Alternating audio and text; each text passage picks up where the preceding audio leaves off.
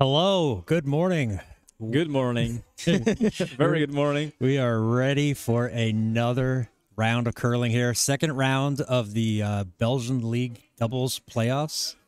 Yeah, That's a mouthful. Yeah, it's something like that. We're gonna come up with some better names for it next season. I think we're gonna just call it BCL. You guys know we're here in Belgium. Yeah, I think we should call it BCL since Belgium, especially in the regulars, we have so many foreign teams also coming in next year. I think there's an English team, a couple of German teams signed up or are willing to sign up. I think Dutch team is coming over, maybe with two teams, French team. So is it really the Belgian Curling League or is it a kind of Western? Maybe it's the European Curling League. Maybe we have to change that. Let's the get on Curdia there. League. Not so much. We'll come up with something. We'll come up with something. So today we have two games, round 2 and round 3 of the doubles. Do you want to tell people about the doubles and the playoff system and the game of today? No. That was it. Thank you for watching. Thanks for watching. Really appreciate it. Yeah, so this morning we have Michel and José against VeDi. We've seen these guys, both of these teams before here during the season. Michel and José are actually Kevin and Brecht. They are cycling fans, so they decided to name their team after two famous Belgian cycling announcers. So very strong team. They play with Desperate Housekeepers together in the four-man league. They finished second in the second half of the season. So, and Michel and José finished strong in the Belgian league, in the doubles league. Really good competitors, really good players, very focused, train a lot. So, and they're going up against VeDi, one of the former national team for the doubles, mixed doubles. So, Ferle and Dirk, they're very strong players. Ferle has been on the women's national team for a couple of years. Dirk was their former coach. He's always got his hands in everything. One of the best strategists we have here in Belgium. So, it's looking to be a very good game. If they play to their level, this is going to be a very good competition today. Yep, they had a rough start yesterday in round 1 where they lost against Belgian, and I talked to Dirk afterwards, and he said, well, it was just another game. We really did a poor performance. Even their LSDs were off. They struggled a bit. We didn't see the game, but based on his feedback, that wasn't their best game. And of course, Belgian, we know Jeroen and Caro, they're a very strong team. They were kind of high up on my list of potential winners, but because of the formats, the odds are against them. Let's put it that way. Yeah, so it's a very strange format here for this year for the doubles. They're trying something new, and it's difficult to explain. Yeah, that's a way to be very diplomatic about the format. But yeah, things are never perfect at the start, and they have to figure out a format, let's say last summer, and you really can't anticipate how the season will go and what kind of events will occur and how it will be composed. So things are as they are, and the champion will be the champion after the second round and the third round, according to this format. And I think next year there will be a different format that's semi-confirmed already by the BCA. Yeah, so they published it. They published the rules and how the format was going to be this at last July or August, and they didn't want to change it in the middle. You don't want to set a precedent of changing things and saying, okay, so that way if enough people come and complain. So I'm actually, while I find the format to be odd, I agree with the BCA's decision to stick with it and not try to change it in the middle of the season. So because that would be even more chaos. That would be adding more chaos to the chaos. That's something you definitely don't want. And that also sets a precedent like, hey, if we don't feel right about some kind of system, then the debates are open all season. That's not what you want as a federation. Right. So why don't we take a quick look at the standings, see how things played out through yesterday. So we had on cast yesterday, we had IDK against Wiki the Viking. IDK coming out victorious there. So they jumped up to take the lead after VeDi dropped a tough match against Belgian. So, it's really kind of tight up there. IDK is now in the driver's seat. We picked them yesterday. We said these are our favorites, and they're in the driver's seat. They're going to play against Plastiek van Looy this morning, and then they'll probably finish up against Michel and José this evening. So they're going to have they're playing two of the weaker, I'm putting weaker in quotes because these are by far not weak just teams. weak based on the ranking, but not based on skill, of course. So I think they're looking really tough. They're going to need, if VeDi or Belenki have a shot at anything, they are going to need to play. They're going to need help. They need to win out, and then they need help. They need IDK to lose one. So, and actually, I'm wrong. IDK plays VeDi later tonight, so it's not against Michel and Jose. But so VeDi will have a chance to have that head-to-head, and but they need to win this morning, otherwise it's it's irrelevant. Belenki has their work cut out for them. They're playing Wiki the Viking and then Michel and Jose later today, and they will need to win both of those and then hope for a loss, and then it's going to come down to the LSD, and that will be interesting. I mean, there is a scenario where we end up with IDK, VeDi, and Belenki sitting top of the league with 3 points each, so three-way tie, and then LSD will be the tiebreaker. And then I'm hoping that we can calculate the LSD somewhere along the road, so we're not in the dark and we don't have to end the stream. Well, we have a tie, but we don't know who the champion is. But that's something to do later today. We will make sure during the break between the second and third rounds, we will make sure we have that covered, so we have all of the scenarios in order, so we know what will happen. Hopefully, fingers crossed. Yeah. But we're looking for some good curling today. Going to be exciting. Last day of the season. It's kind of late for everything. Like, hey, it's June. It doesn't feel like curling weather, but hey, last weekend, last day of our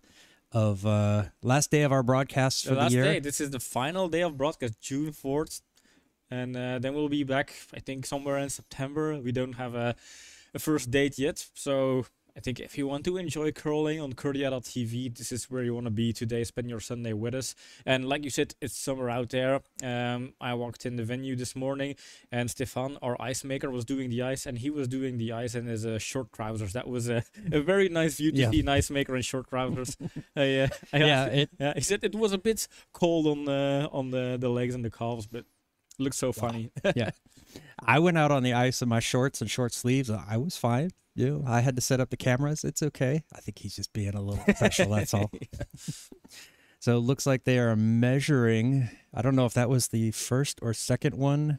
Nope, they're shaking hands. They're getting ready to go. So we can talk about a little bit like the upcoming schedule. You can see it today. So we have Wiki the Viking versus Belenki over on sheet A, Plastiek van Looy versus IDK on sheet B, and here on the Curdia sheet, the broadcast sheet, we have VeDi against Michel and Jose. As they are about to start, I didn't quite catch who was starting with the hammer. Guessing VeDi has a hammer, since the Virle is setting up halfway the track there. That feels right, yep. So, there we go. We've got, Kevin setting the stone, their stone out on the top position. So, yes. And it looks like they're playing from position number 2. Quite high. Not a lot of curl. We've lost a lot of that beautiful curl we had during the Curlless Classic a couple of weeks ago. But still enough to make the stones go around those guards. And here we go with Brecht leading us off at end number 1 for Michel and Jose. Now, as you guys know, in the doubles format, it's a race to the button, really. This feels a bit heavy, also a bit outside. Yeah, the first couple of stones is, even though you had the warm-ups, it feels like it's still getting acquainted with the ice conditions, figuring out where to put the broom, finding your muscle memory for that perfect draw weight. Does stay in the house, so that could come into scoring, but yeah, they're gonna need to get rid of that yellow one there on the back of the forefoot.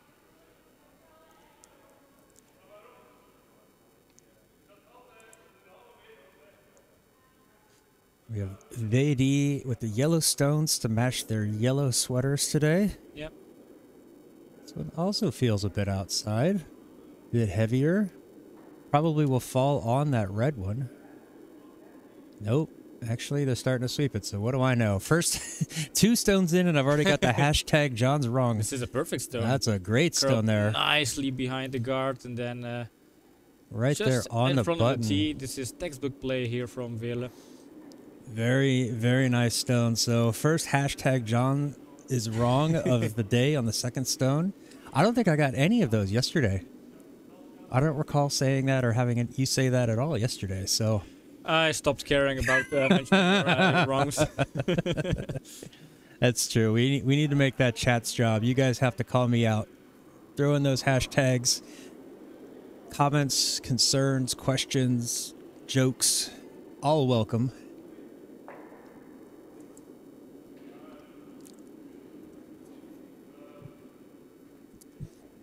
I must say I like the retro outfits from Michel and José there.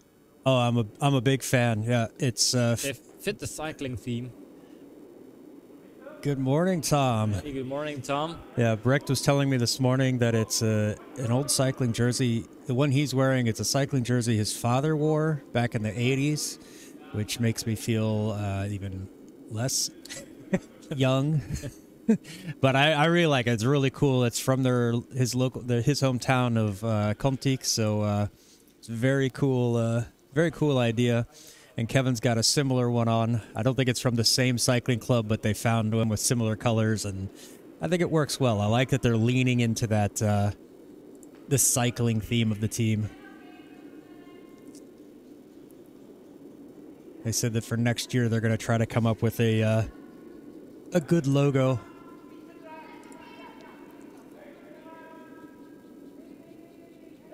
This one's going to be nice as well. It's going to take away those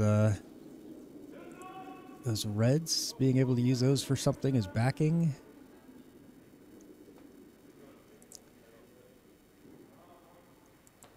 Yeah, they're just going to have to peel off this guard, maybe try to run it back. We could run it back as well. Peeling it off would be good. Most likely going to go for the peel.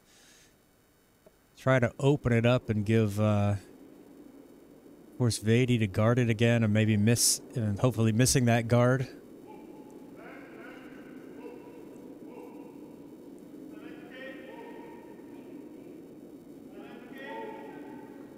Going through his routine, wiping off the bottom. It's important. We have generally kind of dirty ice here because of all of the initiations we do, so it's very important to clean off the bottom of the stone, get that junk out of the way. This one feels wide with that speed. Yeah, it's quite wide. That's going to miss.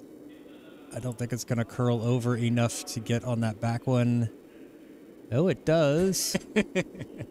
So yeah, as I mentioned, I really stopped throwing out the hashtag John's wrong. But it was quite a nice stone. It jammed on the red, so still sitting in scoring position, and opportunity here for Verle and Dirk just to cover up that draw path. Dirk, a left-hand player here, that's why he's sliding from the other hack. Sometimes I wonder if that's an advantage if you have to come over on that side. Yeah, there are times where that's an advantage. You know, if you have to come from that side, you've got a little bit more of a wider angle. I think it's more of a... Wow, look at this. Such a good stone. Might even... I think that is third shot. Yeah, I think that tucks in just inside of that red, so... VeDi looking really strong here.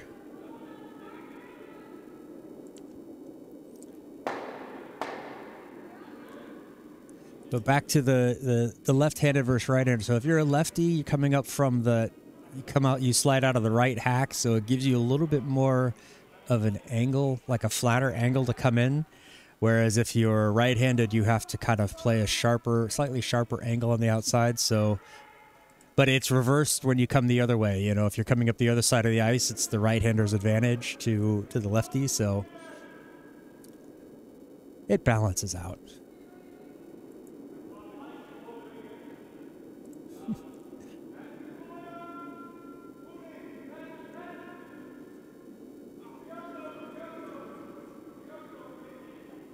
This one looks like it's got a better line.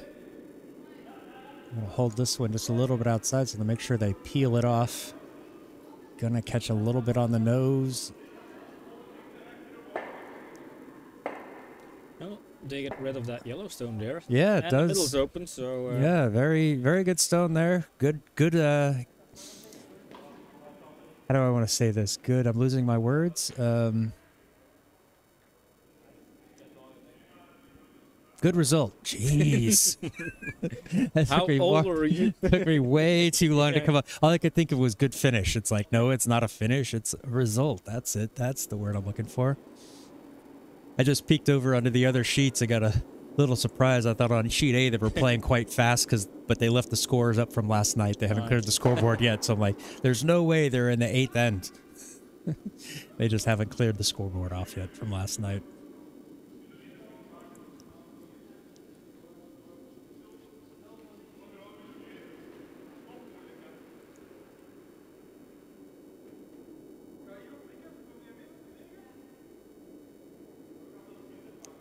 So they're just going to want this one to curl over, kind of block up that middle. Feels a touch heavy. Will it over But curl? Midas sweep. No, I think that's okay. It's fine. Now, what can you do if you are Brecht and Kevin? Do you try and promote that red corner guards? Try and tap it through? Yeah, I think the one on the left side there has probably got the most, the easier line. I would kind of tap that one back, see if they can get it to run back at a slight angle to get in there. But Yeah, you have anything in the red, yeah. Even if it goes straight back, it will take away that top yellow. Yeah. Is their last stone of the game, so if they want to... Of the end. Of the end, yeah. They only get to play one end. Yeah, I always make that mistake. Now, that's a translation thing, I think, because I hear people always say, yeah, we're going to play drie spelletjes or three. They mean games. 3 ends, but it translates to 3 games, so...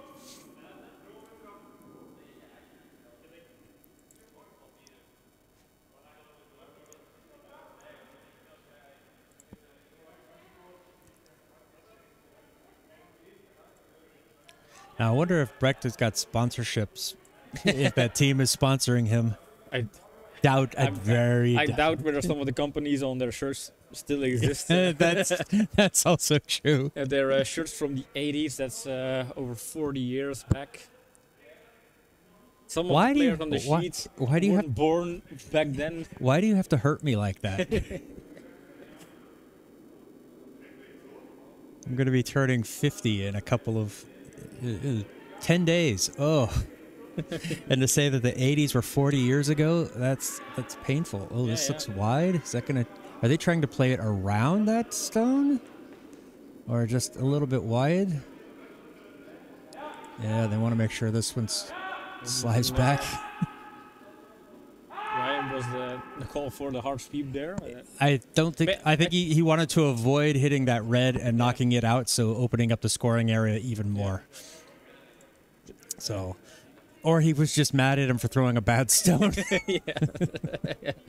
I'm gonna let him sweep. So, 3 stones for... or is it 3 or 2? It's 2 right now, but they've got an opportunity to score 3 here for VeDi.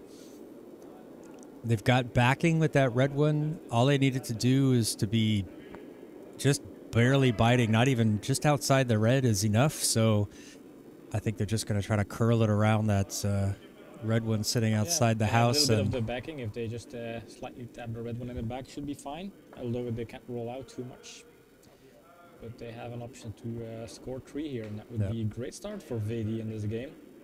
Now the risk is they're having to come around one of the Michel and José's stones. That if this stone has the right weight, but it curls in and taps the red one, it could actually push that one into a scoring position. But looks like this one is way too wide, very hard. Yeah, you see Dirk saying she pushed it wide. That was off broom. Way off broom and way too hard. So better to miss it like that, not risk giving anything to your opponent. But that's a 2 for VeDi here in the first end. Good hammer efficiency there. You always like to put up multiple points when you have the hammer.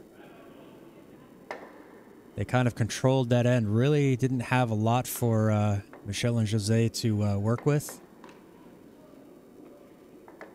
And you see the importance of that first stone when you don't have hammer. Yeah, you can really put the pressure on the other team by throwing a very good first stone, Yeah. and then basically just completely turning the hammer advantage to you. That's the thing you have in the doubles, and therefore I think that the hammer is less valuable in doubles than it is in the regular game.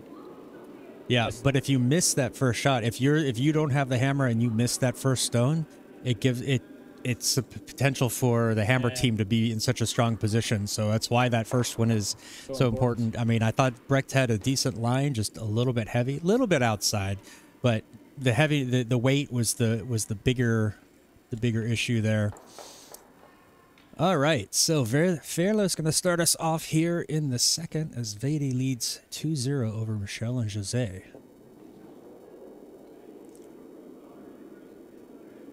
You can see on the scoreboard on sheet B that IDK scored 2 in the first, so they lead 2-0 over Plastiek van Looy. Oh, this one just catches that guard. I think the weight was pretty good if it gets around there. Might have come up a little bit light, but obviously touching the guard takes a little bit of the momentum out of it.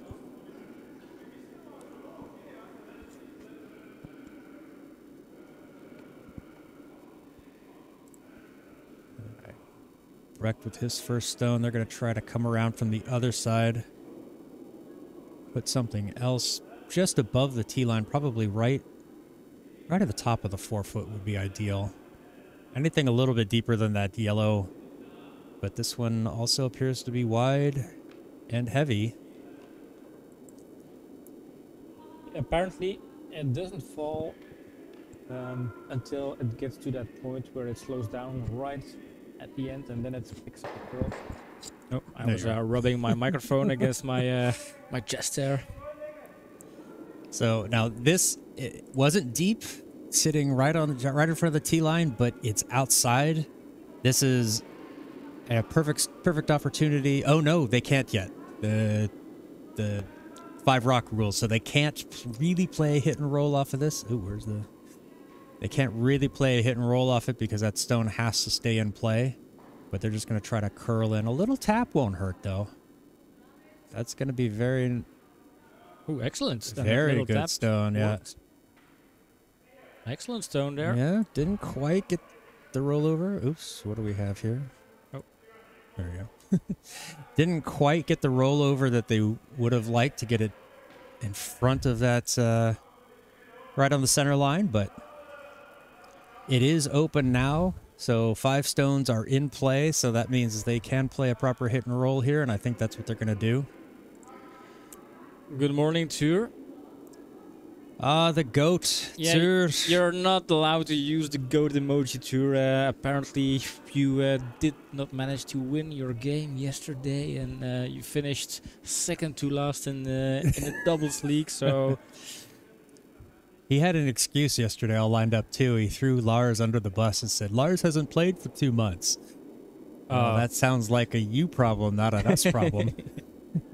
Yeah, if you're a goat, you're able to carry. Yeah, the goats can carry. They find a way to raise their teammates' game. So, I mean, and besides, calling yourself the goat, I mean, come on, even Jordan doesn't call himself the goat. Yeah. Oh, this one's going to be nice. It's going to get around that guard. Whoa, nice. A little bit. Want to make sure they hold it a little bit. And even finds that little tap and roll to get yellow out. Oh, fantastic stone there. Beautiful stone. Perfect. See, Tur, this is a typical goat stone. Oh, my God, Tur. The bad puns and everything. Yeah, that one has been clicked. That is definitely a great shot there. Absolutely perfect.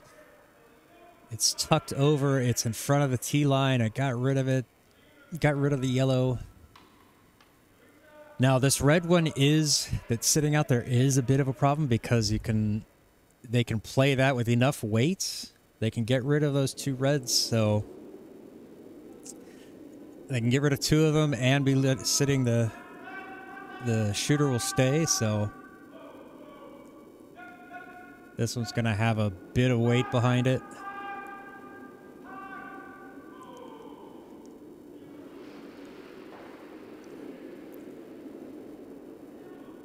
They're not even bothering to chase it because that sweep, with that weight, it's going to be difficult. Oh, this could work. And that's one. Didn't have to wait to move the second one, but it is now, I think, third shot. Yeah. So, opportunity for... And that was a risk. It looked like it had good weight, but I think it just a little bit too much on the nose of that outside stone, so it didn't curl over enough. Now this is going to be an opportunity for another tap and roll for Michel and José. Now this is the kind of match I can get behind, where both teams are putting up big scores and having to throw big stones. A little excitement this morning. Yep. Hi, Bina. Good evening to you. Bina. Good morning to us. Hello. I figured this would be right in your time slot.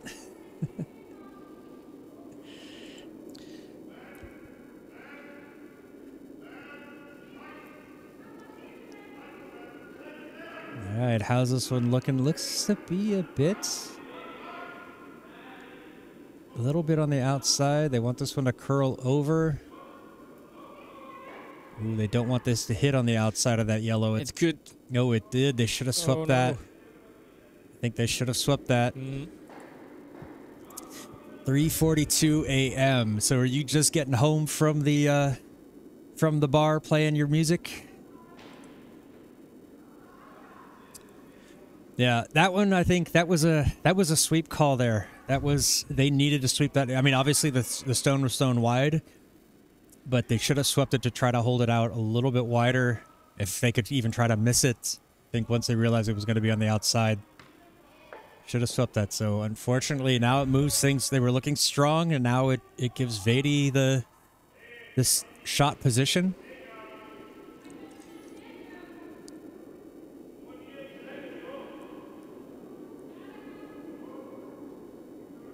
Yep, they're going to look to try to play off that red one and in. Is it going to have enough? It doesn't really fall that much over on that side, so it seems. Oh, it just curls. Oh, okay. They weren't going to play off it. They're just going to curl it in.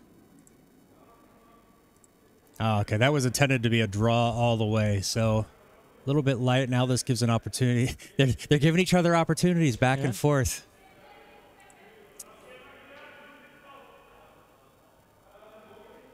Oh, see, I would have figured you would have picked up more after Memorial Day. As the summer goes in, that you would have picked up a little bit more. But I guess maybe once you get to July, once the 4th of July stuff starts happening and the real summer fests start to begin.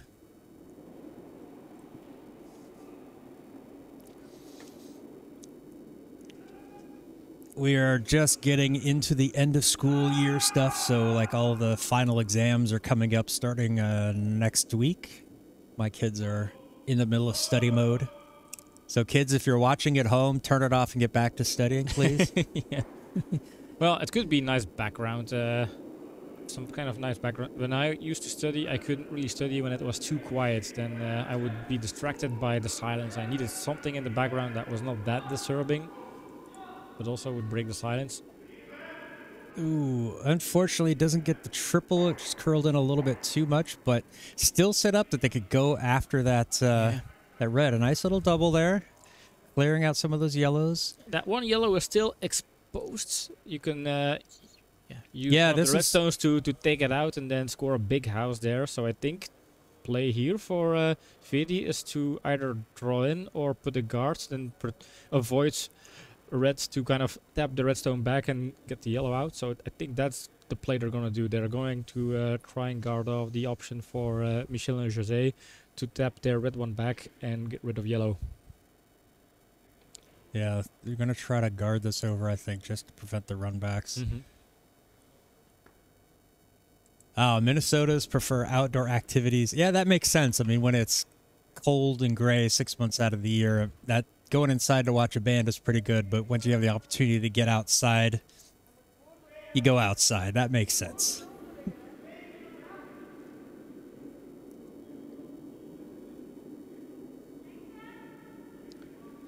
So important guard here. If this works, they can opt for a steal. But if the guard is not doing his job and isn't guarding, then Michel and José have an opportunity to score 4 points. There it goes. It's a late curl, but it gets over there. I think it does a trick. That's a very, very nice guard there. Very well played. People go up north. I mean, Minnesota is already up north, right? But I get what you mean. Yeah, like the Minneapolis, St. Paul area is down towards the southern part of the state. So they go up north where all the lakes are, fishing, camping, hunting, all of that stuff.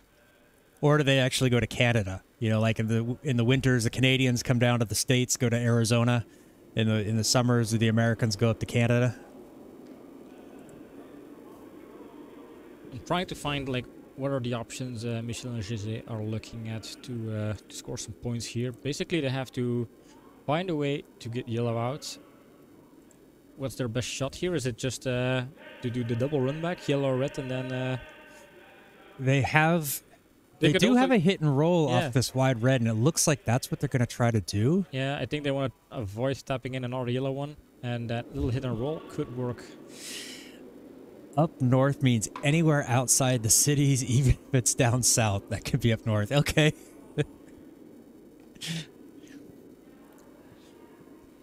Alright, yeah, looking at the angles, that's their option. Not an easy stone. No. But no. if it works, I think that's a potential shot of the match right there. I mean, it could give them 4 points. It's worth a try. This is on that. Well, maybe if it Looks wide. It's Yeah. too wide from the start. Yeah. It will Yeah. work. All right. Steal of one Still for a one VeDi. for VeDi. I think Dirk is double checking, but confirmed as 1 yellow and a steal. And I think Michel and José, they didn't play bad. Basically, just they were facing a good VeDi here. Yeah, yeah. A good couple guards. of wide stones so far on their takeouts. They've missing on the lines. Like that one was going to be a tough one.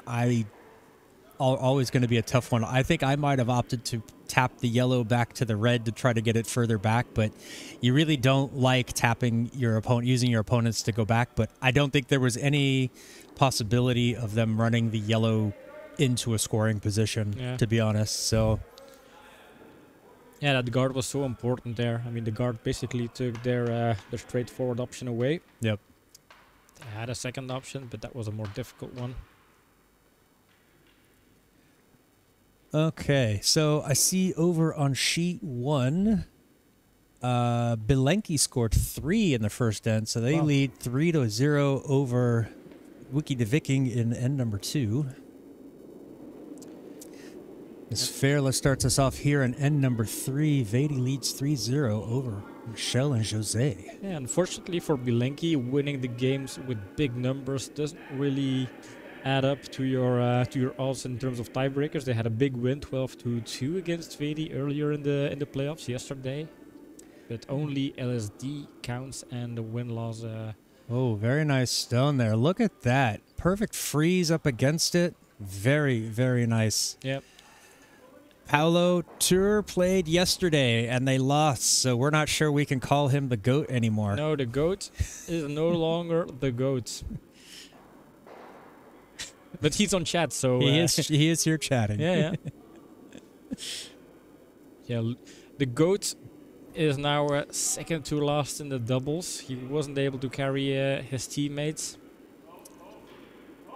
Yeah, he's a bit hurt, and I can understand. It's never. This one looks pretty good as well. It's got a curl over. There it goes. Oh, a nice freeze would be perfect. And even this is also good. You can always tap it. Yeah, back that's a later. very, very strong position there for them. Yep, I like this.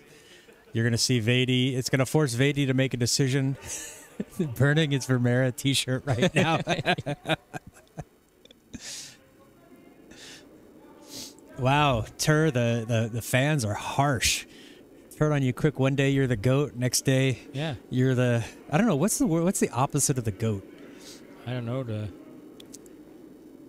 going to have to find that out. We have to find it out. But it proves that There's big investment on hiring those bot farms is starting to pay off with the first confirmed purchase of a T-shirt right there.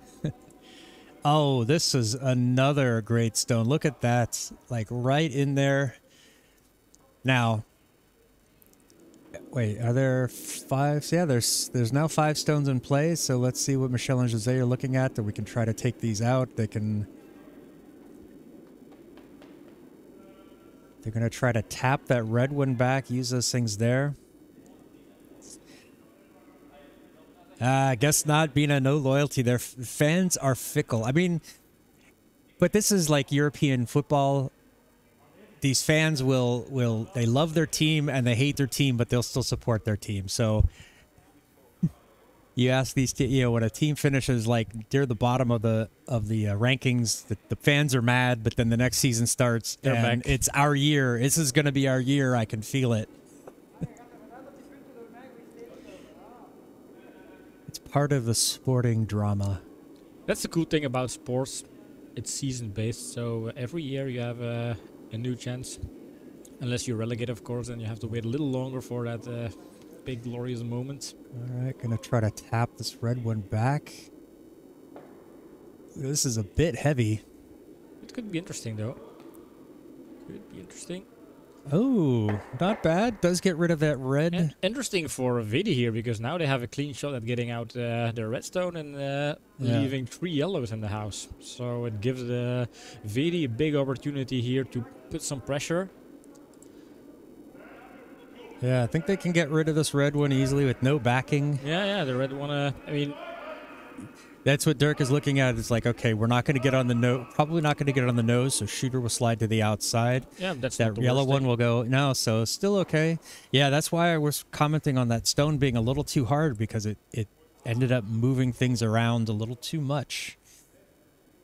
And stayed away on the outside. Would have liked that one to be a little bit. Hi Wayne, the Teox would be the opposite of goat. Well, yeah, that's that's a fair remark. There we go. Yeah. Don't overcomplicate things when the answer is so simple.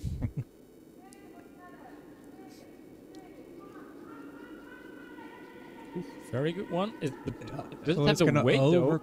Curl. No, it doesn't quite have the weight. Not a bad positioning, but it does kind of make it more difficult to get that red one out of the way.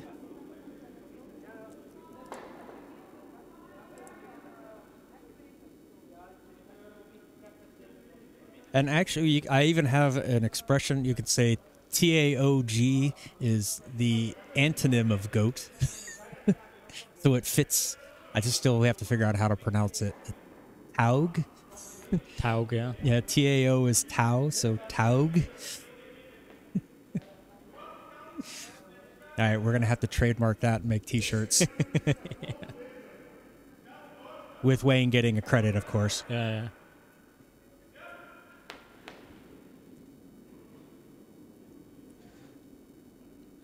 So yeah, that one didn't quite work out the way they wanted. It's just a little bit light. They didn't need to move it very far, but needed a little bit more weight on it. Now I wonder what... I think they're going to draw another one in. They still have a shot stone, but there's a little bit of room to just creep one in. Can they draw this one back onto that yellow sitting second shot? I guess so. That's a bit outside. Looks a bit heavy.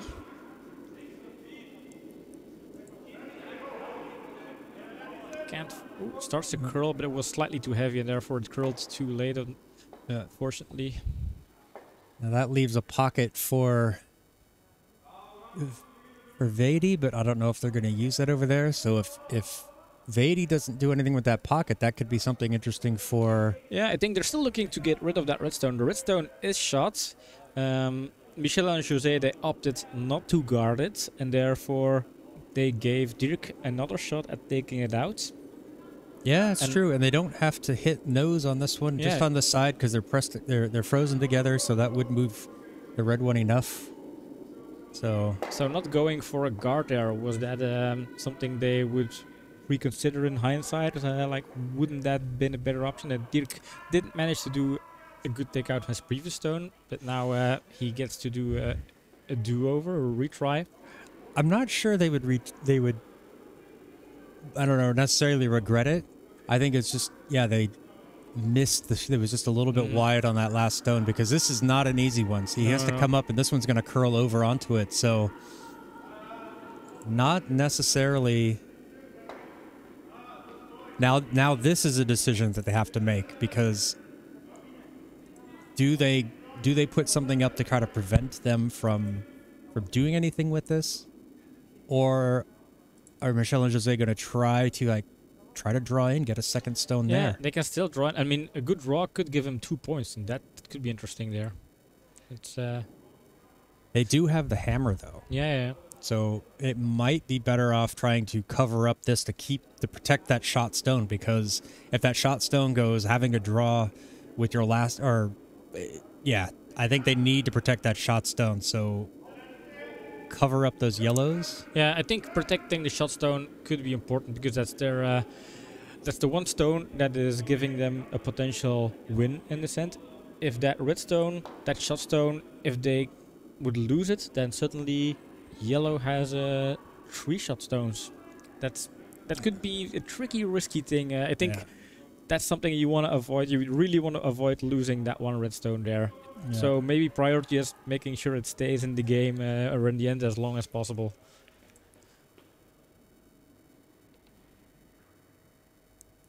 But I'm also not really sure what they're setting up for I here. think they're going for a draw there.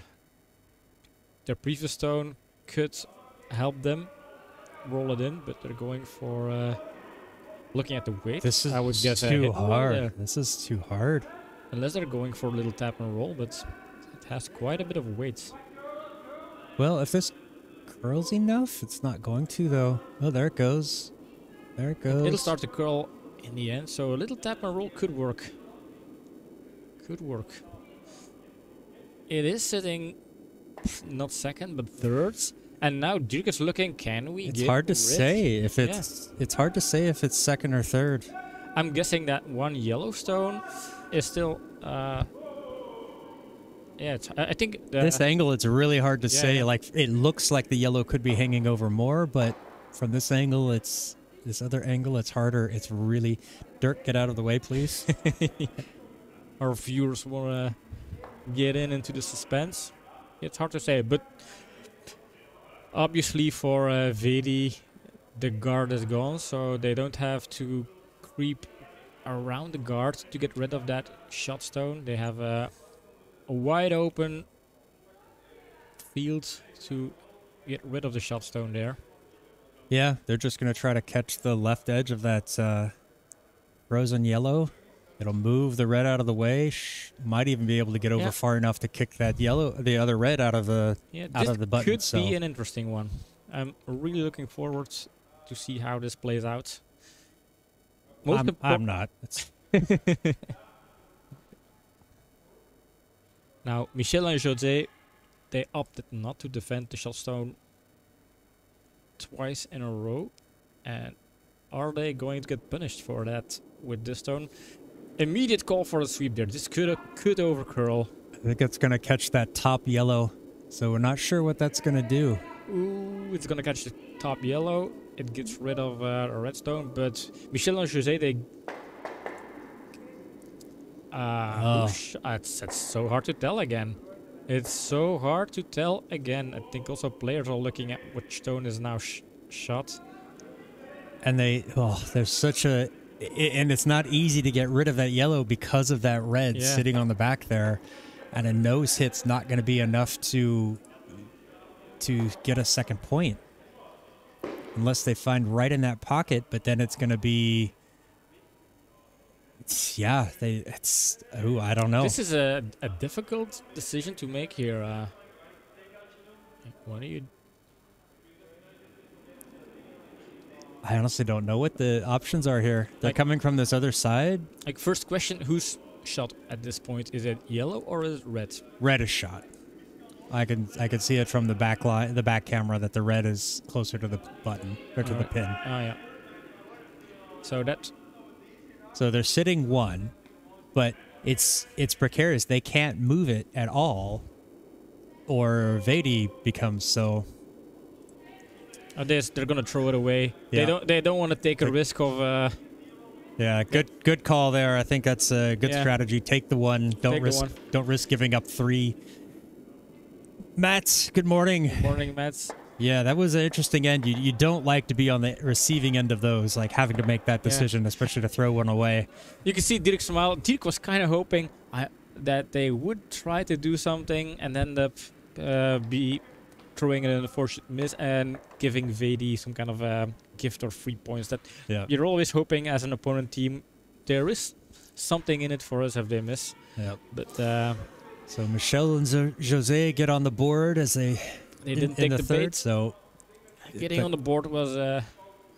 But VeDi still leads 3-1 as we head into the 4th. Some updates from the other sheets. Let's see. On sheet A, Wiki the Viking scored 1 in the 2nd. So on that one, they are in the 3rd end with Bilenki leading 3-1 over Wiki the Viking.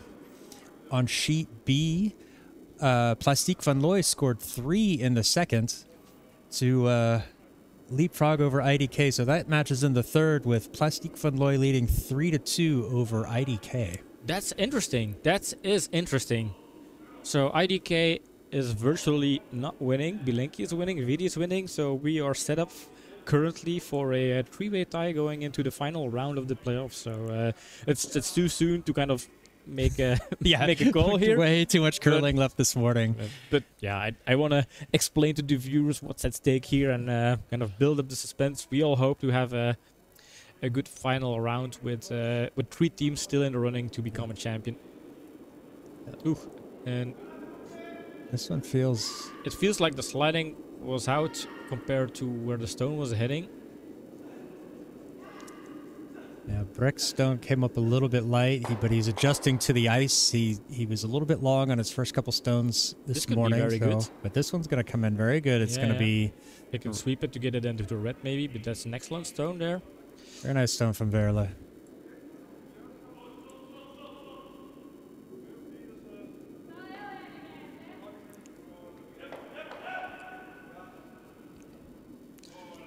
I think they're looking at a draw there. I think if I'm in this situation, I'm probably trying to tap that red one back. Take advantage of it now that's... Well, this is the last stone before the takeouts come into play, but I think while it's open, it would leave a guard. If they tap it back, their shooter stays as a guard. They've got backing there, but they're going to try this tricky one of trying to draw around that yellow. If the weight's right, it should be good, but you've got to get the weight and the line just right. Oh, another update from sheet B. They just finished end number 3. IDK scored 2, so they take the lead again. So they lead 4-3 as they head into the 4th end over Plastiek van Looy. Good matchup going over there. This one's... The weight looks good, but I think it's just going to curl over onto the yellow. A little bit light as well, so... But it's set in a position. They can use it. They high-five, but... I think that was the volleyball in them where they high-five after every play. They were discussing about, okay, what went wrong there? What did we need to do?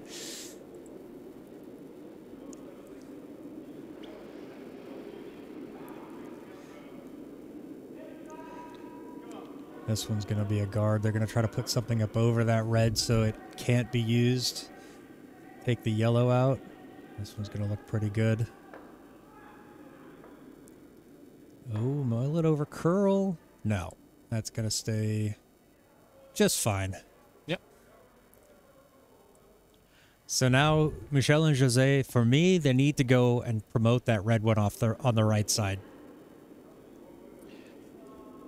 That's their best bet to get into scoring position. Yeah, they need to open up the draw pots again. They But they don't have a hammer. That's the disadvantage of playing doubles. They only have 3 more stones to play, so if they want to clean up, they don't have that much time with the amount of stones.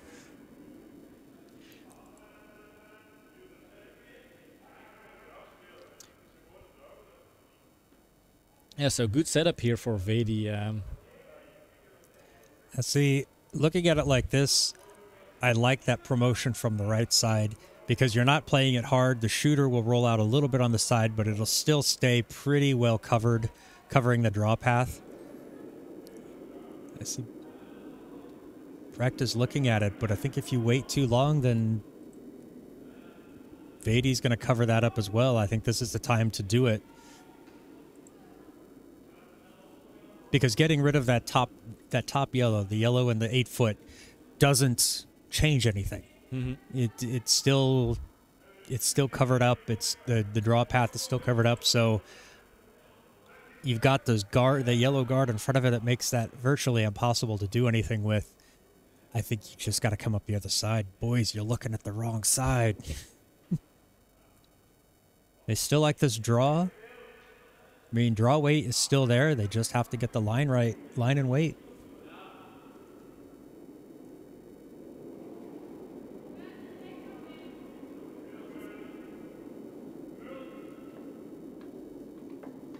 I know that Kevin and Brecht watch these matches back. That's why I can tell them. I'm telling them, future Kevin, future Brecht, when you watch this, you need to come up the other side.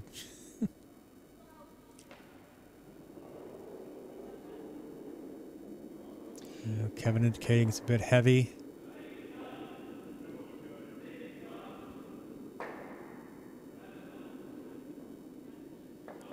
Yeah, let's... Gotta curl over, trying to make that curl. Yep, heavy.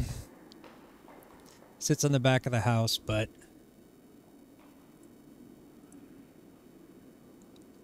Let's see. Now they're going to look at this side as well. They're going to cover up that draw path. Yep. I think...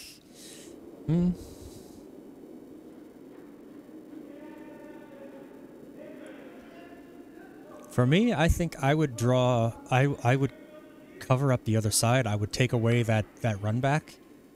Maybe even possibly taking it out, but I think just guarding over it would be better. This is such a difficult, like it's such a tight window to be able to draw it. That's... Hey, a new hashtag. John's right.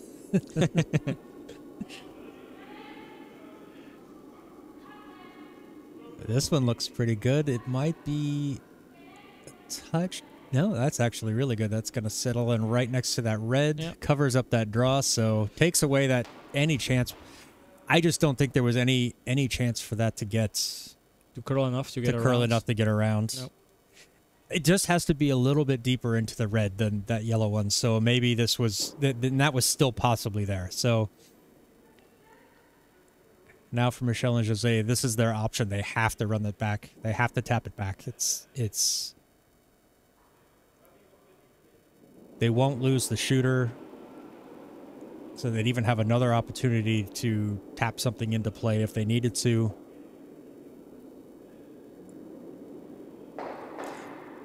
Now, obviously, it's a lot easier to say this than do this. But I think this is the right call. Yeah. I sometimes wonder, does it help seeing things from a higher angle where we have our cameras? Because if you're standing on the ice, you don't really get a huge overview angle. You get to compose that angle in your head. Yeah. But looking from things from a distance really changes. For sure, yeah. This is much, it's much easier for us. So maybe that's why Dirk is such a good tactician, is he's tall. He has that overhead view. So same with me. I'm tall. I have that overhead, natural overhead view.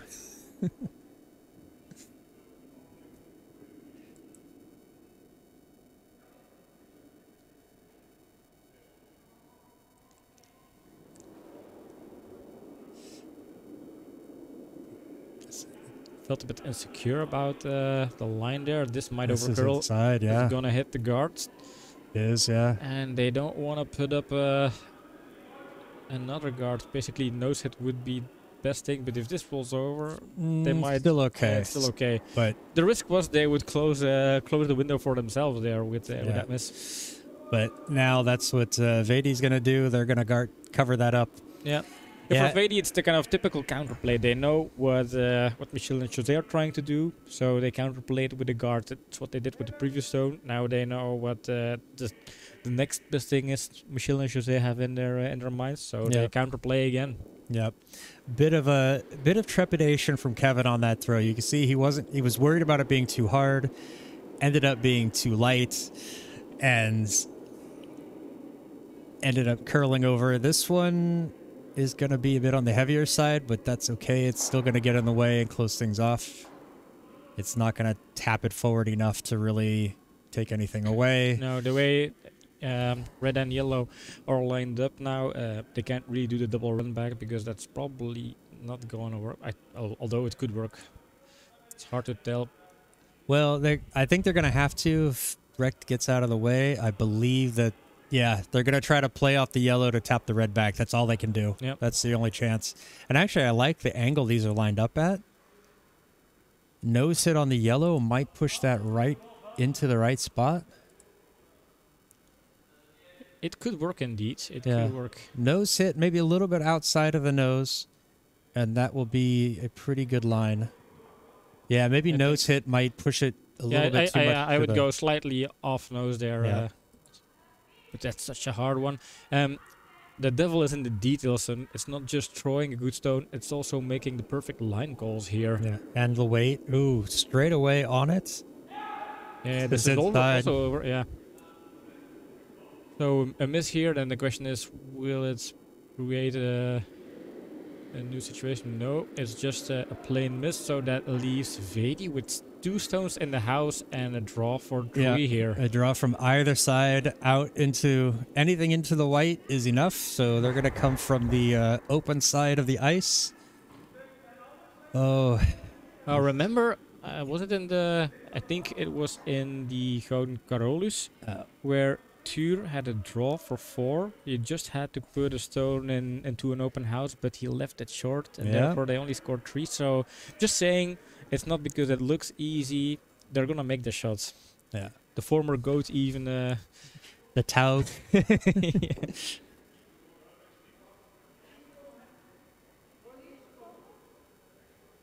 So, but they have plenty of room, so that should be. Opportunity here for VeDi to double up their point total.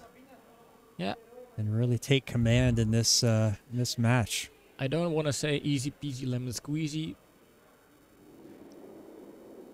but I just did. Well, this one is just about the weight. Looks heavy.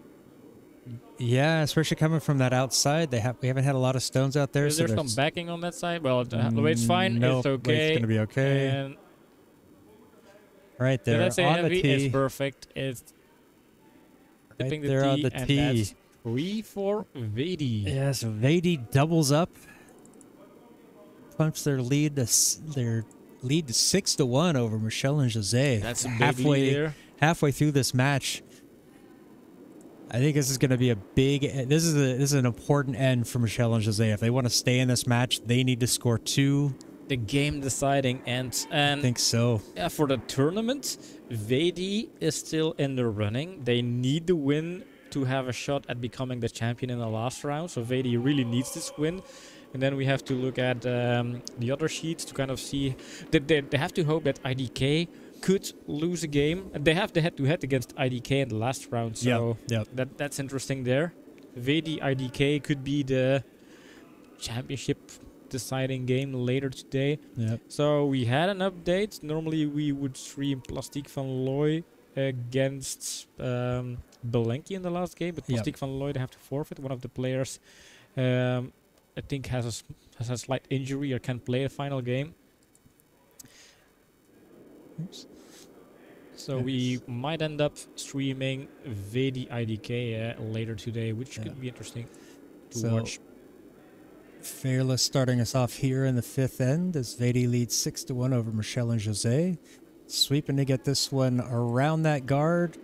It gets around it, but not quite deep enough. And, ooh, even just comes up short of the house.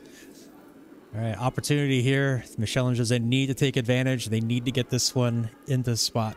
Yep.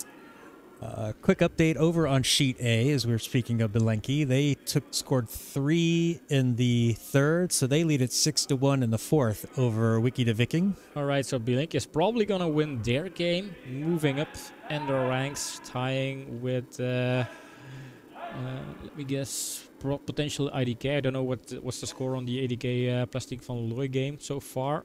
IDK is leading 4-3 in the fourth, but they're down to the hammerstone in that end, and it looks like... All right. Yeah, so both Belenki and VeDi are kind of hoping for IDK to drop the ball in this game or the next. Yeah. I think it was a big mistake there from Breck to leave that stone way short. They really needed that one in the house. Yeah, they really this one's looking pretty good. This is a very good stone. It's slightly short, but then again, at this stage, VeDi is in a situation where they don't have to win ends anymore. They just have to avoid Michel and José from making a comeback in the game. Yep. And that's why that was so tough, seeing Brecht miss the stone. If Villa was unable to do a good draw, then you should kind of seize that opportunity to make a good draw and have 2 good stones in the house, building up the pressure, and they fortunately failed to do so.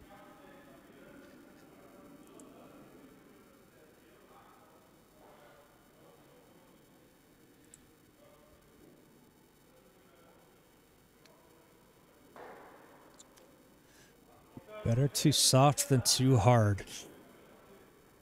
And honestly, I would come up the other side. Yeah. Yeah, that's a good quote. That goes for boiling eggs, but also for playing this stone right here. Actually, there are 8 ends, Bina. Full 8 end matches. But we had, I think, 2 of the 3 matches we showed last night, or 2 of the 3 matches we had on the ice last night ended after 6. So they must play 6 ends. But it's a maximum of 8. Yeah, and the ends go faster. You only throw 5 stones each, so that's 10 stones instead of 16 stones, which explains why the game pace is much more faster. Yep. Kevin light on his stone, like too light. So this one's going to be a very nice stone from Dirk. Tap it back. Excellent one. And that's, I think, something that maybe Kevin should have tried on his stone was going in and tapping that yellow one out of the way, rolling underneath. And now they're stuck. They're going to probably have to move their own red one back. Yeah, I think that's kind of the story of the game so far. Like halfway, Michel and José get in a situation where they kind of get stuck and they have to find options. That was the situation last game. They got stuck. The last end. The last end, yeah. They got stuck, and then basically VeDi just closed the curtains there. Yeah. Just putting guards. And when you get stuck, your margin of error gets smaller and smaller. Like this, it's like, yeah, they can't really afford to miss this shot, and that's unfortunately what we've seen so far in this match from Michel and José. They've been struggling to, when they need a shot, to hit the shot. So this one here, now they're unfortunately stuck. They're having to play a takeout, a difficult one. It's probably going to end up moving their red one out of the way as well. It's they're looking for this yellow one that they're hitting to come over the top and hit the left side of the yellow, so that both the yellows go away, but the red's not touched. But this is not an easy one. Kevin's going to need to put some good weight on this, which makes the line much more difficult to control. This one I feel is like a little bit inside. It's curling more than they want. Good work. Good work. Well, they lose the red one, and they don't lose both yellow stones. Oh, yellow's still sitting 2. I think you're going to just see a draw into the... Take away a bit of that path.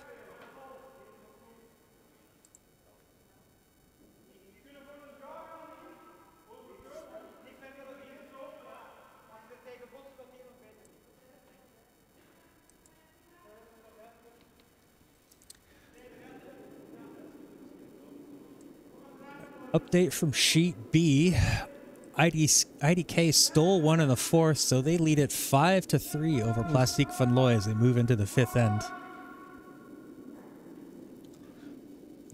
IDK favorite to win this doubles playoffs here, especially with the current virtual win.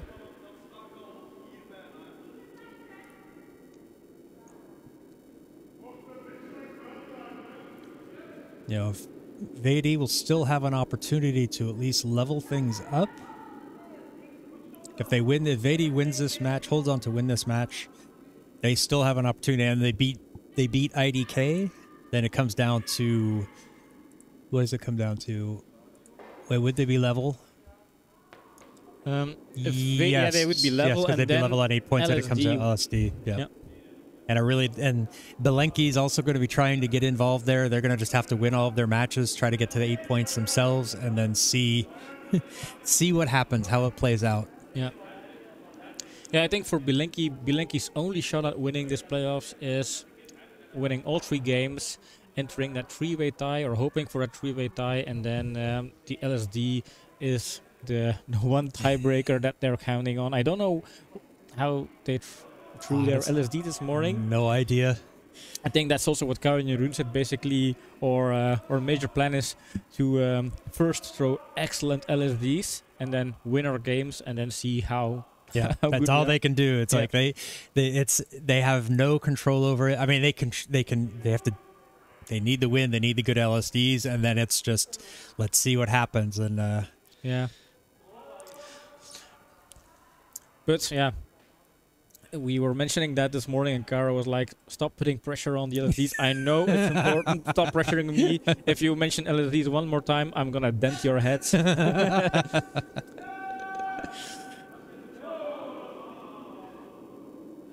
That's the reason why Jeroen is always wearing either a cap or a hat. That's to kind of hide the dents.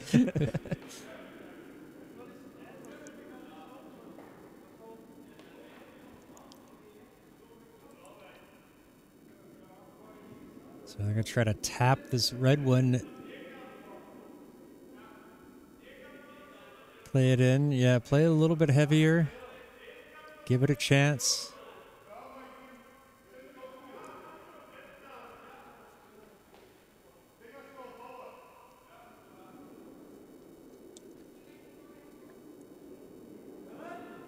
It needs to be on the outside of this red.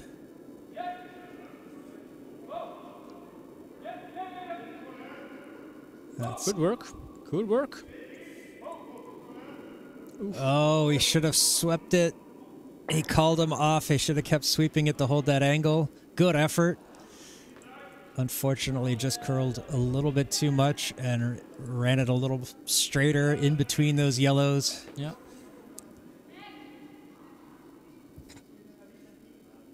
They're seeing that there is a draw to up that outside part of the ice.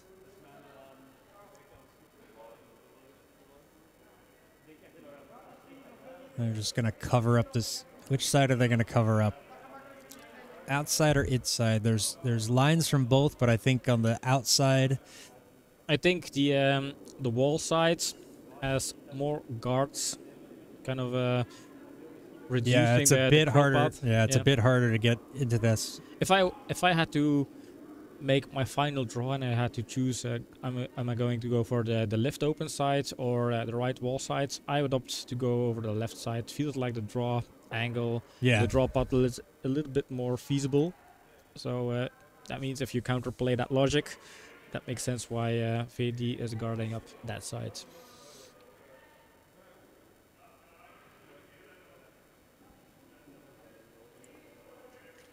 And a guard is fine. Basic goal here is block the draw and force Michel José to try and do a good draw over on the other side. And even if they make the perfect draw, they can only score 1.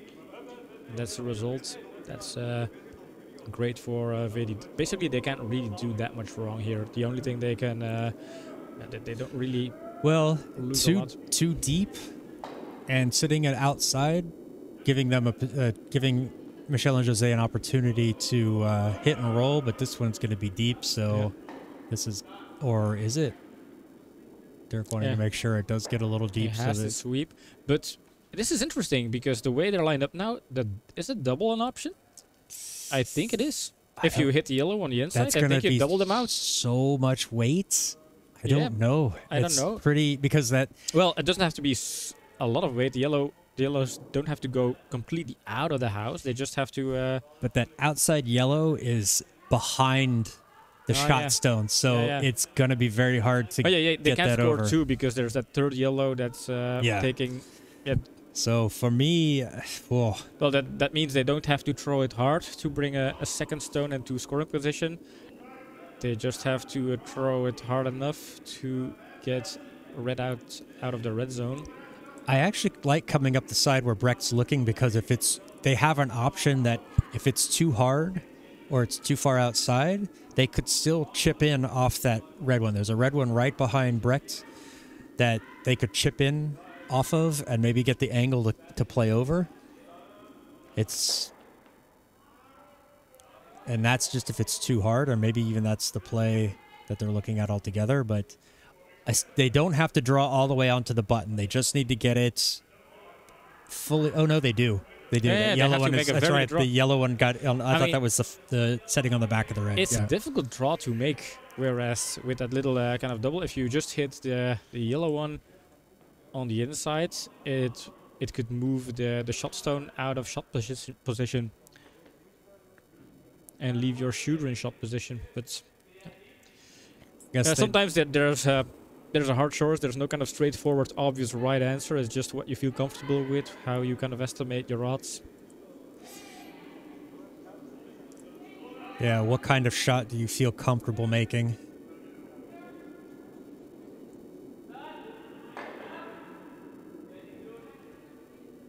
It's not going to get over, is it? It's not they have to look for the chip there because it's hitting the red one. Too far on the nose. It's just a little too far outside. And now that leaves. I mean, the advantage with going for the double is, at least if it fails, you take away one of the yellow stones.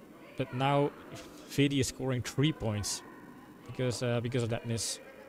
So well, I'm counting 3 yellows in the white, so that's... Yeah, but they looked like they were going to throw another stone, so I was just checking to make sure we weren't off. No, I think Dirk was just looking for, probably telling them, hey, you should have done this, or you should have done that. I mean, that's also the reason why you go for the double take out. If it misses, at least you kind of reduce the damage as well, so there's that advantage of that option. Yeah.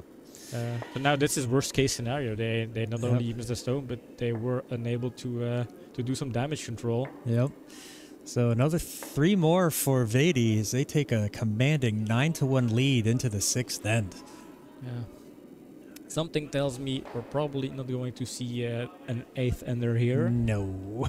Because it's so hard to score big houses sometimes in the doubles, although that's not entirely true. Looking at the scoreboard, I see 3 tree houses there on the other 2 sheets. So, but still, you can only score 6 max, and that's a very rare occasion where you score 6, given the fact that you have those guards.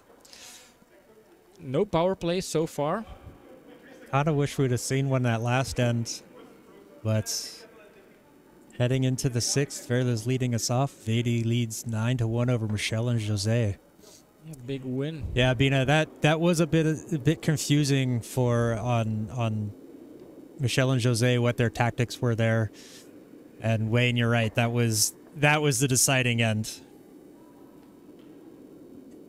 Pretty much what he means there, Bina, is that Michel and Jose needed to score to stay in the match, and they needed to score 2 or more, probably 3, to have a chance to stay in this match. But 9-1, it's going to be very difficult to overcome. So yeah, I mean, a steal of 3 after they lost 3 in the end before. Maybe that's just a bit too much, the bridge too far. All right, we have an update from Sheet B. Plastiek van Looy scored 3 in the 5th, so leapfrog back to take the lead again, 6-5 over IDK. So real back and forth over there. And on Sheet A, Bilenki scored 2 in the 4th, so they lead it 8-1 over Wiki the Viking in the 5th.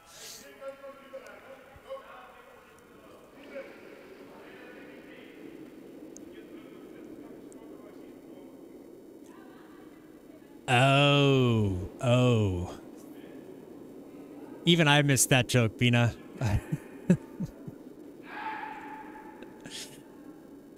I was wondering why you capitalized decider, but who am I to criticize somebody's spelling?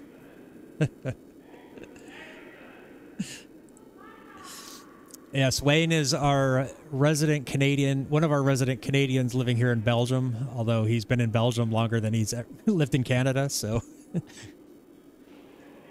Yeah, Wayne used to be a team member of the Canadians, but then they relegated last winter round, and the Canadians didn't bring a team into the spring round. So I'm wondering if we're going to see the Canadians next year in the Belgium Curling League. Don't really know. I know Gary is trying to put a team together, but we'll see. We'll see. They might. He mentioned they might bring the Dutch guys back down, but it's a matter of scheduling and all of that. So, but these are just rumors, floating it out there. Yeah. Yeah. Apparently, we have quite a lot of potential teams signing up with the BCL in the regular games. Dirk was mentioning there is a potential of 24 teams, which would really kind of max out the full potential of the BCL in terms of play slots or game slots. Dirk said, "Oof." And that's something you don't want to see. Huge frustration from Kevin. He is not happy. You don't really see him do things like that. For Bram, yes, 100%. But from Kevin, you don't see him kind of show that kind of frustration like that, the slamming of the brooms. Just not been their morning.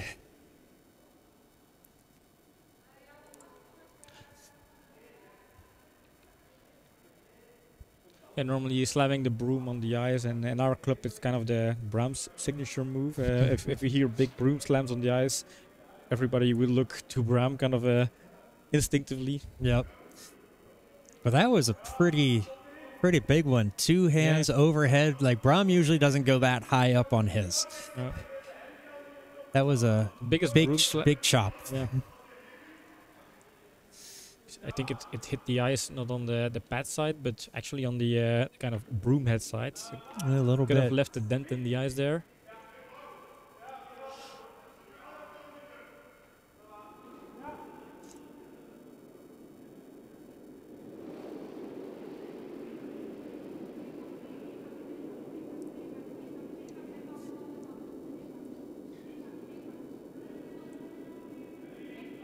Trying to clean things out. Trying to clean up the path. Doesn't quite split things up. Going to give an opportunity for Michel and José to score something big here. Also, Duke not happy. And it gets to be hard when you've got a lead this big to kind of stay focused and make sure you finish out the match. You know, playing focused and not giving up a big end, because knowing that, hey, it's so difficult for the other team to come back, but this is how Michel and José can come back. If VeDi lose their focus, you know, next thing you know, they've scored 4, maybe 5, and we've got a match again. I think that's what it's going to take to go any extra ends. It's still going to be 3 ends to play, so they need basically a win. They have the hammer. They could have hammer in the last ends if you kind of follow the basic logic of curling. I honestly think they're going to need to score 4 in this end. They'd still be 4 down. Yeah. And so they'd have to steal out. I don't think they could afford to give up another end to so that if they don't score 4 here, at least 4, I think we're seeing handshakes. Yeah, the thing is, stealing is maybe slightly easier in the double, since if you don't have the hammer, you get to throw the first stone, and if you nail that first stone, you're set up for a good steal. Get it in, get it in. Oh, jeez. Just a little bit light. That one absolutely needed to be in the house, and you just... I think you just see the frustration in Kevin. He's had a rough morning. He's not happy with it.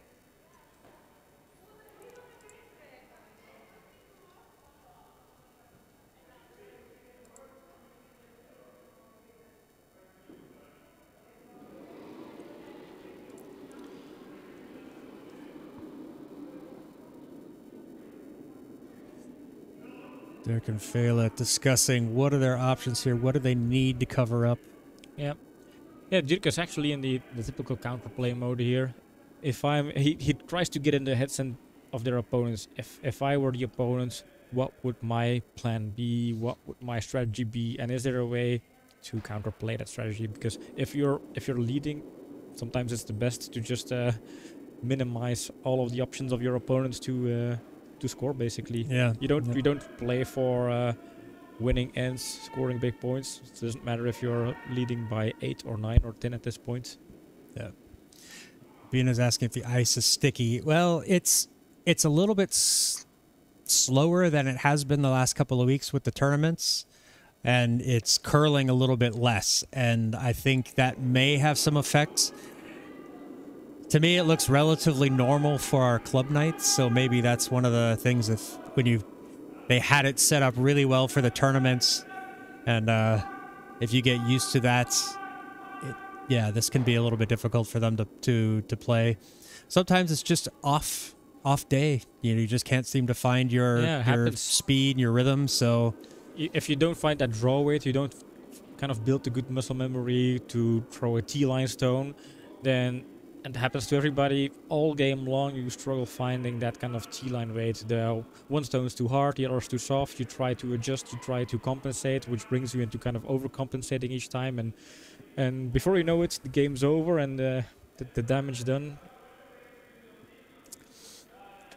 Yeah, so Wade's saying there's about a meter of curl and 2.8, 2.9. So I'll explain that a bit. So being 1 meter is about a little bit more than 1 yard. So... And then the 2.8, 2.9, it's like the measurement of speed from when the slider pushes off, when the stone crosses the T line to where it crosses the hog line. That's kind of how we measure that speed, and that gives us kind of a distance on this.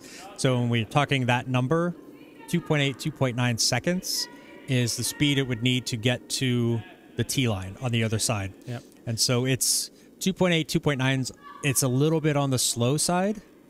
Normally you're looking, you try to set it up around 3, but it's not that big of a difference there. But sometimes you do have to give it a little bit extra, and if you're not fast enough, it's going to curl a lot more sooner.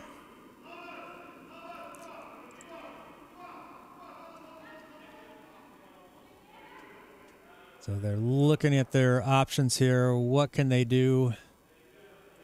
There's that tiniest of gaps there to, try to get rid of that yellow one sitting in the second position, but then they run the risk of clipping that outside guard, and then they don't know where it's going to go. Yeah, when 3 to 3-2, I think is ideal. That brings the sweepers. The faster the ice, for those of you who don't know, the faster the ice, the more the sweepers can do.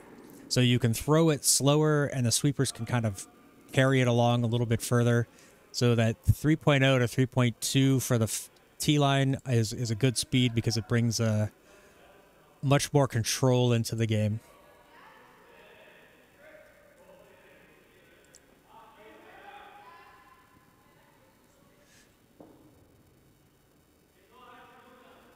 Risky stone here, but they kind of have to do it. Honestly, I think they should be coming from the inside to the outside on this.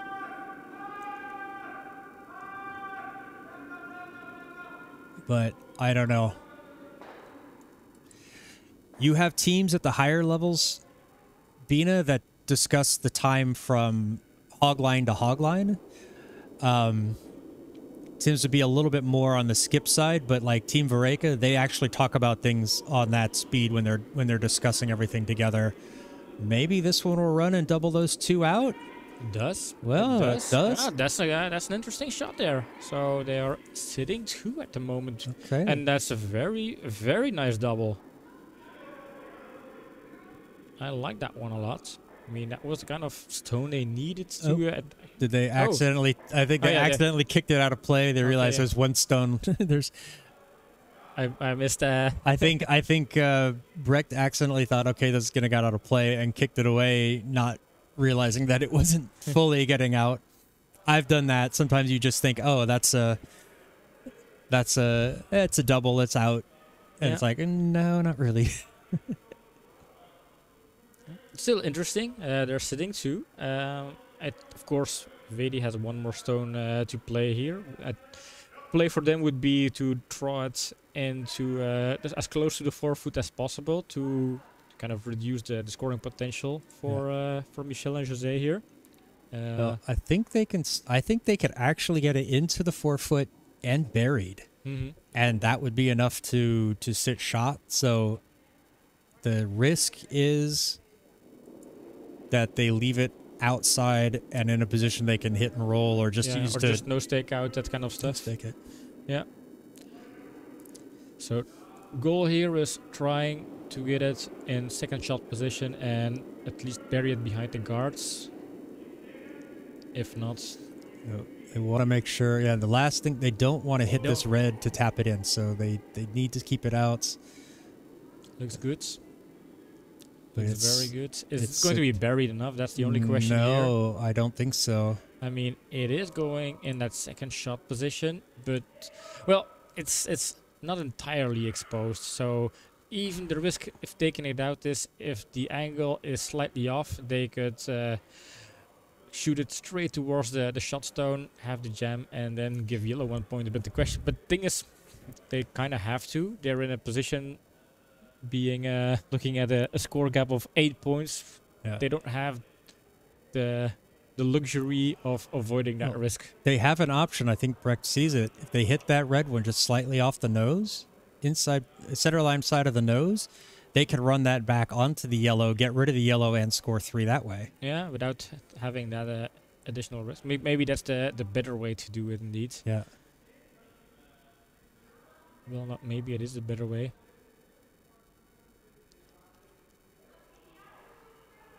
Because you really want to avoid tapping yellow on that shot position. Right. So while they're setting this up, update from sheet A, Belenki steals another one in the 5th, so they lead it 9-1 over Wiki the Viking in the 6th end over there. So we're looking at. So Belenki going for that second win in the tournament. They really need 3 wins and then good LZs. Oof! Quick call for a line there. It's gonna be too far inside.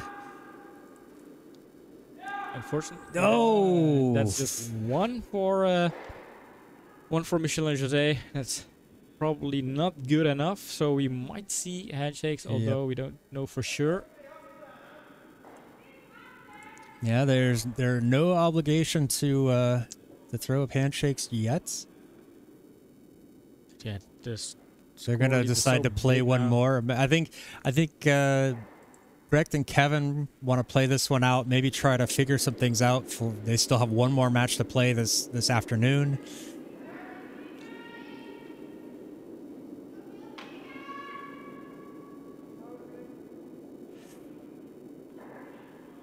Curling is a weird sport for all the best reasons. Importance of sportsmanship, the usual, I like the capitals there, usual calm in the play, and even though things look kind of slow, the ends can change so suddenly. Yep. Yeah, I think that's a very good kind of a summary of the sport right there. Yep.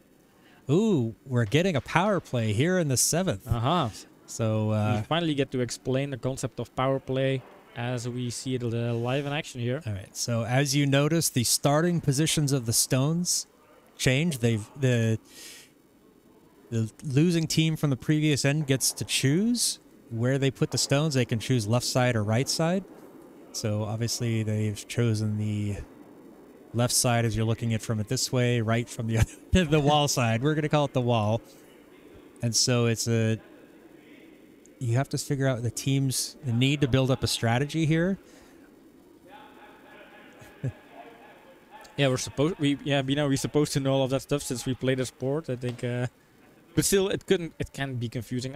There are doubles games where players got confused during the game. I remember, I think it was Double Trouble against Hammerheads, where players suddenly were confused about the amount of stones they had to play, and there was a big discussion going on the ice, like, where are we in the game? Yeah. Do we? So it's not just me that gets confused here in the booth.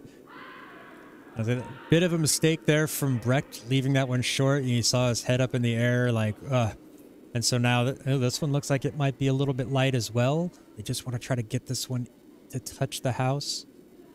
So the strategies are a bit different here. So Verle and Dirk, they're going to try to split the house.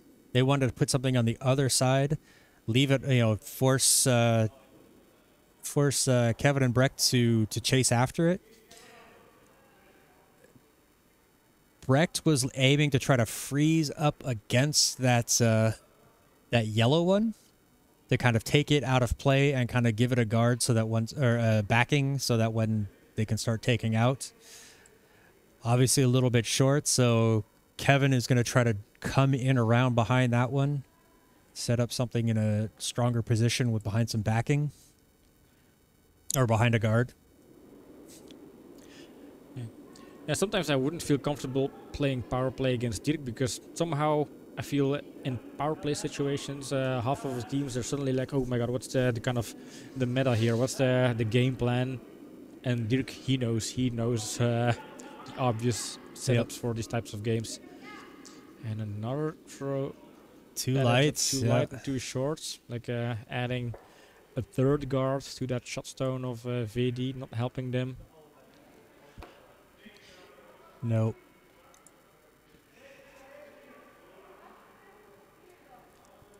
And honestly, we were told, like, actually Dirk taught us, like, we did the same strategy that Kevin and Brecht, where we were behind, we called a power play, and we tried to freeze up against trying to freeze stone. up against it where we didn't need it. He's like, the center is the scoring area. So if you're trying to score in the power play and you have the hammer. So see, they don't have the hammer, so for them it makes sense to go over and play that freeze to try to take that one out of play.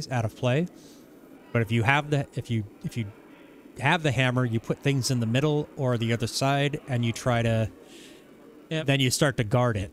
And it's also something that's counterintuitive with doubles if you're normally playing regular games. If you put something in the middle of the house, in normal games they would take it out, but in doubles you can't. You can't, even the stones that are in the house, you have to leave them there. So it looks like that stone is a sitting duck, but in doubles it's not, because you have plenty of stones to guard. This one came up light, but it's not in a bad position. It takes away using those reds as guards. It's going to force them to get in behind that yellow, use the yellow for a guard. I think at this point, Brecht and Kevin are just going to want to try to get something in the house. They played this end because they felt like they needed to work on some things, and unfortunately they've had two stones come up short. So I think they might be regretting that decision to play this extra end.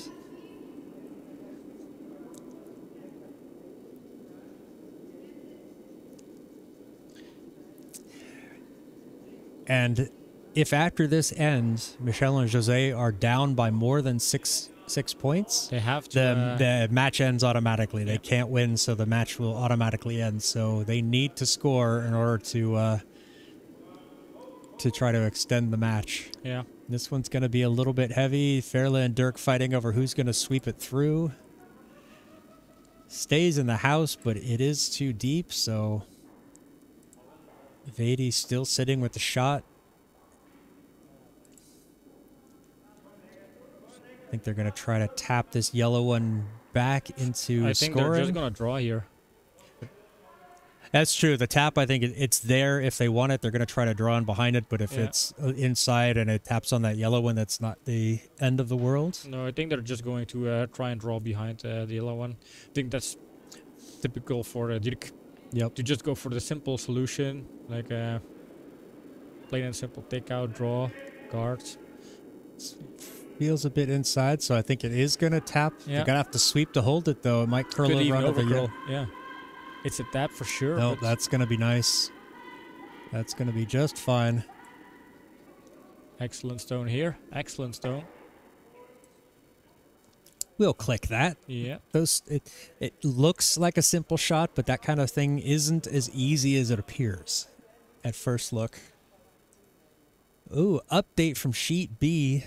IDK scored 2 in the 6th to take the lead again at 7 to 6 in the 7th end there for IDK leading over Plastiek van Looy. Very interesting. Yeah, Bina's saying that it's up to the players or the skips to resolve things. They usually don't need to go to the officials. That's so weird. Yeah, that is kind of a unique thing to this sport. I mean, especially when you look at a lot of American sports they have to have referees for everything because people can't decide. Yeah, true.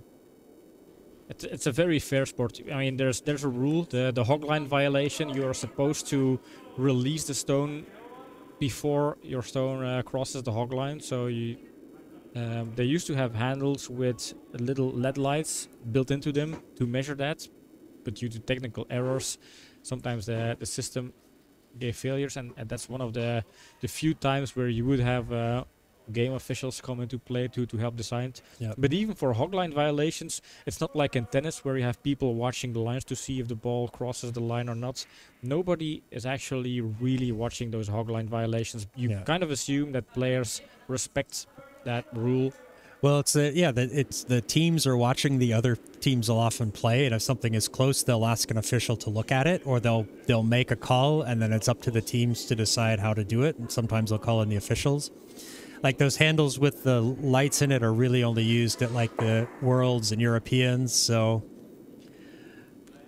nice stone there from Dirk. Just take it out, rolls over, sits. So now Finds a nice roll behind the guard there. So there's I think excellent execution. That looks so simple, just a plain and simple take out and roll. But the revenue is so high on that one. Yep. VeDi lying 3. Last stone for Michel and José. I think this is going to be the last stone of the match for them. This is the last end. I don't think it's... Well, they can't. They can only get it to... Well, if they steal one, they get it to 6 and they can play the last end. But as soon as they have a stone it's no longer possible for them to play 6 or score 6, the match will end. Yeah, so who is the one with the hammer? The one that gets to decide which stone sits where? Yes. So if you're VeDi, that means you're just going to say your 6th stone is going to be the guards, and therefore you can only potentially score 5. Yep. So this one carries too deep. They cannot score. So this match is over. Yeah, this match. I think. Yeah. They're just drawing for 4 just to have that last little throw on the ice. But I think very solid game from VeDi. They played solid, and even with the difficult stones, they were very good in terms of execution. So well-deserved win for VeDi. They really didn't steal the game here. They stole a couple of events, but they didn't steal the game. No. I think for Michel and José, Kevin and Brecht just really struggled with their line. Maybe we'll save this for when the match actually ends, so we have something to talk about in the wrap-up. So just a simple draw to the white for 4 for VeDi, just to put the gentleman's draw, a stamp on this match.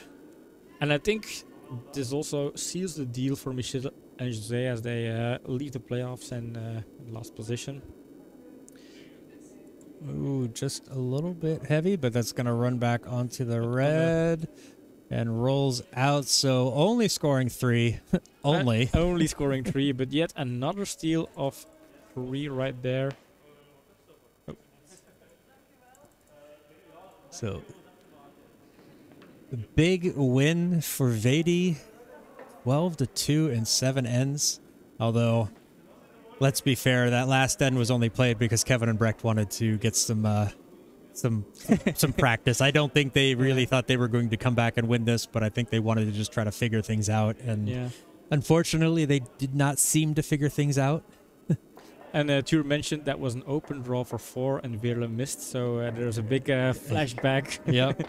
You know the kind of traumatic flashbacks in the meme where if you mention big noises, old veterans would have traumatic flashbacks with helicopters kind of going to Vietnam ages. I think Tuur had one of those moments again. If he sees an open draw for 4, that would bring him into this kind of traumatic flashback. If anyone knows what missing an open draw for 4 is, it would be Tuur.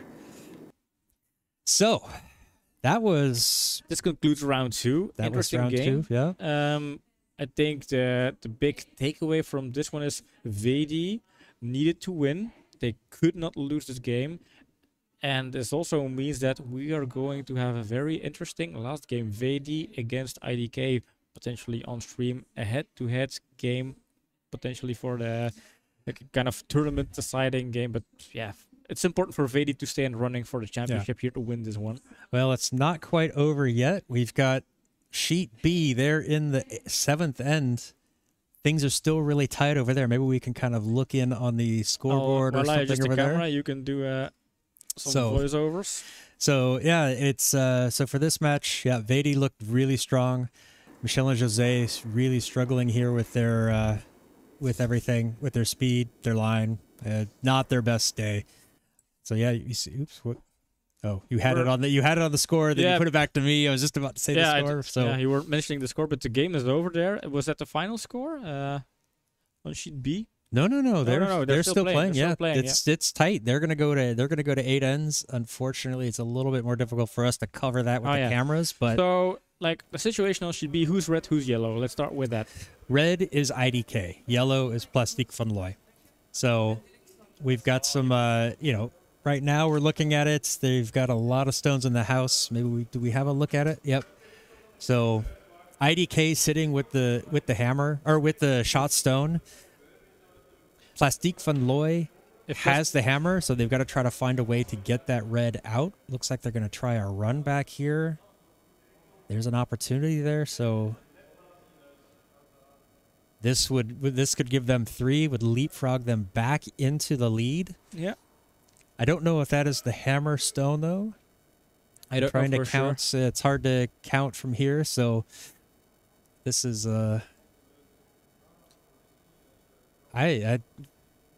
it's going back and forth. You look at the scoreboard, you see that IDK's taken 4 ends versus 3 or 2 for Plastiek van Looy, but Plastiek van Looy has been scoring 3s when they score, so it's tight. It's tight all the way. Yeah. Big stone here coming from Bram. So he has to still play. So while we watch for Bram to finish his stone, what's your take on the tournament so far? Are we going to see IDK going into the final round with 2 wins here, or are we going to see a surprise? Oh, it's rid of 1. It's rid of 1, yeah. But IDK is sitting in shot position still, and I don't know. I think kind of a disappointment there, and the broom slam, the signature broom slam. Yeah, we mentioned that before, but we can see it again. We didn't count the stones, but it looks from IDK has hammer, here. So they're tapping, or no. So if IDK is looking to play 1 more, that means that Plastiek van Looy will also have another stone, so they're going to try to cover this up, maybe tap it in, score. It's going to go to an 8th end. Now, it's just going to be our IDK going to be leading by 3, 2, or is Plastiek van Looy going to be able to do something here and score 3 themselves and take the lead going in? I don't know, but we're going to see. They're going to have an 8th end over there. It's going to be tough. I think the match tonight, it doesn't matter what happens in this one. Mm-hmm. Well, it does. It's because for Belenki, it's important. Yeah, it's important for Belenki. If IDK wins this, Belenki is out. If IDK loses, then there's still the possibility of the 3-way tie. But even with the win... Yeah, if IDK loses, then I think VeDi and IDK are tied, but they have the head-to-head game in the last round, so that could bring VeDi in a position where a win against IDK in the last game would bring them the victory, and Yes. then they wouldn't have to rely on that LSD, which is pretty bad on VeDi's side. They've thrown a poor LSD, so they're probably hoping for IDK to drop the ball here, so they get a chance to just win against IDK and then win the playoffs. I think that's the situation, and for Belinki, yeah, they're hoping for IDK to lose because that's the only way for them to kind of stay in the race here. And for IDK, it's simple; they have to win to go into the final round with all of the big odds advantages.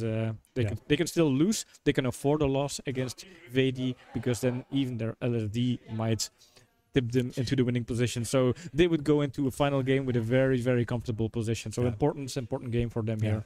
It's as clear as mud, and hopefully by this afternoon it'll be a lot more clear.